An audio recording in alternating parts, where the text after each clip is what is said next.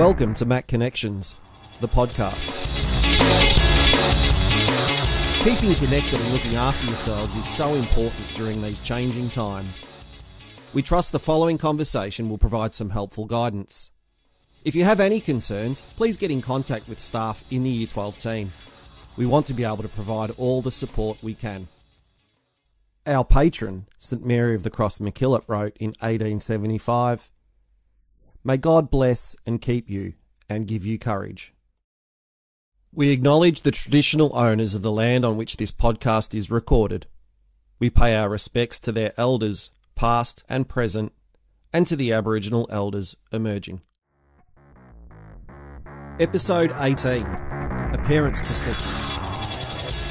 Here is your host, Director of Wellbeing, Mr. Andrew Exton. Welcome to another edition of the MacK Connections podcast, and I thought for the next few podcasts we'd get the impressions of our parents who are at home like our students, mostly working from home and trying to homeschool. We've got Laura, one of our parents whose daughter's in Year 10, actually studying some VCE subjects this year, so is experiencing the challenges of remote learning. Laura, thank you for coming on board and giving us some of your time. First of all, I wanted to get a sense of what it's practically like in a home where most of your family's home, if not all, and you're trying to juggle work and also the studies of your child. How have you found it, and what's it been like to manage? Thanks, Andrew, for having me. It's been an interesting experience, that's for sure, but we have faced a few challenges, I guess, challenges of my own and challenges from my children who are remote learning. I guess one of the harder things for all of us, and not just for the kids, and I'm sure we're not unique in saying this, is about maintaining motivation. So even for me, at times working from home feels like Groundhog Day. I don't know about you. Yeah. And so I think it's important for us to let our kids know that as parents too, we are struggling at times too. So there might be days where we might not be as motivated as other days. And we have good days and we have bad days, and it's completely normal and it's okay. And I remember listening to a podcast on this very channel when you were interviewing Jo Parker about motivation. We took some really good ideas from her. Yep. But we also I was recently listening to a podcast by Osher Ginsberg. He has a great podcast called Better Than Yesterday. Yeah. And someone was asking him about how he stays motivated all the time because he's got such a great energy about him. And he said sometimes just about taking just the smallest steps towards what needs to be done. So, for example, if he needs to do a bit of writing, he might just pick up a piece of paper and a pen and he'll just start doing some doodling. Or if it's something like exercise that he needs to do, he'll start by just picking up a pen and a paper. Just picking up his runners and putting his runners on. Yep. So it's amazing how we can trick our brains into getting going. Yep.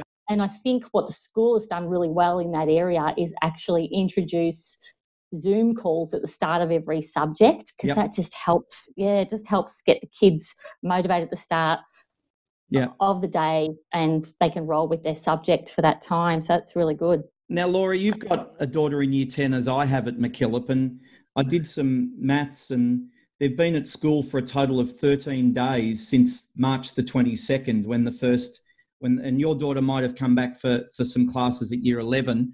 But I'm wondering, has it been harder the second time around?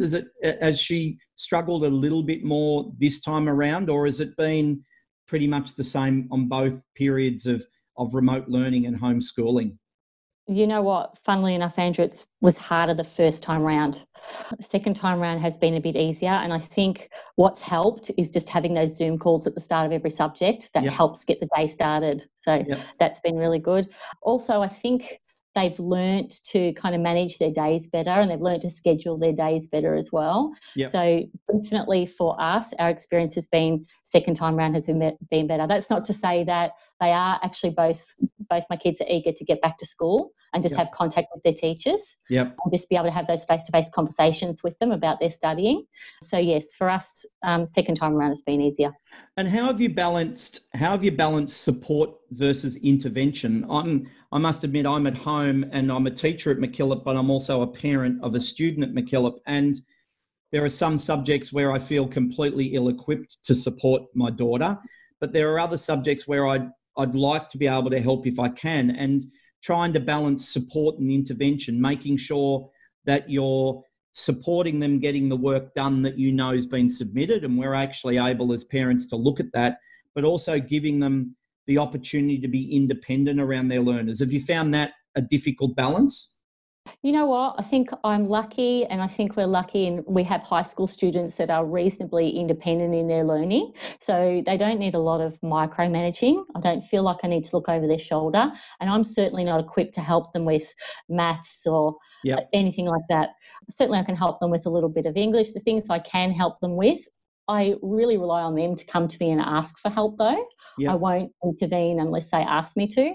But I find that receiving emails from the school every day from their subject teachers, being copied in on those emails, it gives us a grounding for conversation with the kids to say, okay, I know you've got this oral presentation, or I know you've got this test coming up, or an assignment that you're preparing for. How's it going? Where are you at with that? And are you facing any challenges? So that's been really good to know what they're up to, and to give us an opportunity to sort of intervene if we feel like we need to. But I also have girls who, are fairly emotionally intelligent, I suppose, and wear their heart on their sleeve. So we can often tell if they're struggling. And it's just encouraging them to reach out to their teachers as well, which takes an element of confidence on a Zoom call to actually put your hand up and ask a question. Yes. But that's a good experience in itself, I think. One of the things that I've tried to do with my students at year 12 in particular is get them to try and focus on the things that are of benefit or that they've gained out of the experience. Is it clear to you what you might see that your daughter's gained from this experience in terms of how it might support her through what will be Unit 3 and 4 subjects next year as a Year 11 student, and then obviously the completion of her VCE the following year? Yeah, I think they're learning how to control their learning schedules and that they are responsible for it. So it's that organisational factor. And, for the most part, yes, they're getting up later, but they're getting most of their work done between 9 and 3. Now, that's not always going to be possible when you're studying VCE. Yep. It's a little bit easier when you've got a Year 10, but it's managing your time effectively. So whilst you're on a Zoom call that might only go for 10 minutes and you're given 100 minutes to do something that you think you might actually be able to knock off in, less time than that, or then look at what you need to do in other areas and take that work and start doing it now. And it's going to save you time in the long run. And you're not going to end up doing, hours of homework and weekend work if you can get it done in your scheduled time. And Laura, as a final sort of reflection, if I was to ask you, what do you think your daughter's missed the most by this period? What she missed the most? And I think even in reflecting on you and your family, what's something that you've missed through this enforced sort of isolation? I think we're a bit of a social bunch. So luckily now the kids have the phones glued to their hand. I don't know if you've noticed that, yes, Andrew, but yes. So they're very well connected. They're very well connected with their friends. But I think for us as a family, I can say we love to catch up with our friends and we can't wait to catch up with them again. But besides that, we can't wait to get away because as a family, we're always travelling and we know it's going to be a while before we can get on a plane and head to another country or another state. But we're actually very happy campers too, and we do a lot of caravanning with friends. So we have a few little trips booked that we've had to postpone a couple of times, but we're just really looking forward to hopefully getting there this year sometime. That'll be good.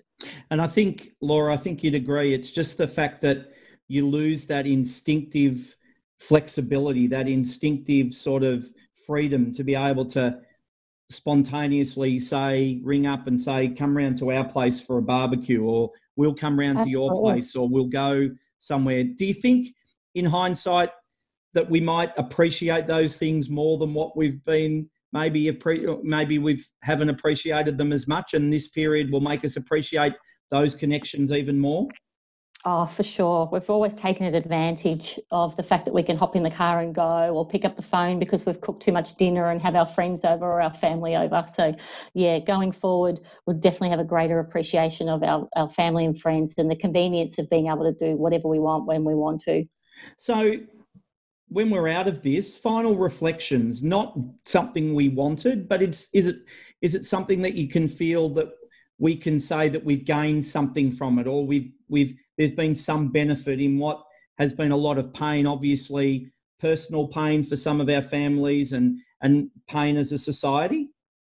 Yeah, and I think some practical gains as well, Andrew. I think, I don't know about your workplace, but I know my workplace are taking this period as an opportunity to try and reimagine how we actually work in the future as well. So having a look at what we did pre-COVID and what we're doing now and what we can continue doing now. And we've embraced technology, and I know the school has too. And I hope going forward you can sort of look back and go, well, do we really need to have, say, parent-teacher interviews, for example? Do they really need to continue in a face-to-face format, or is Zoom the answer, especially to all those working people? Yep. It's great. So, yeah, I think there's lots that we can take forward out of this, lots of positives.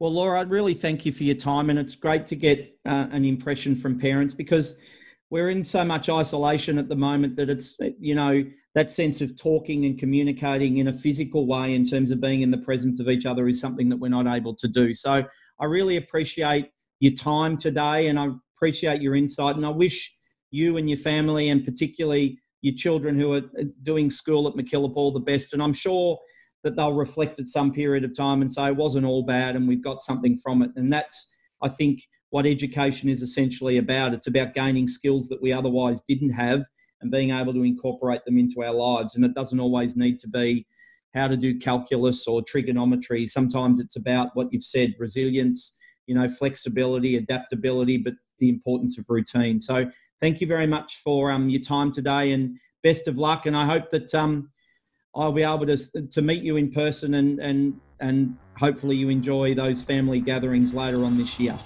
Thanks very much, Andrew. All the best to you too. Thank you. That brings us to the end of this episode. A reminder, if you do need any help, you have any queries, questions or concerns, please contact a member of the Year 12 team. Be kind and look after yourself.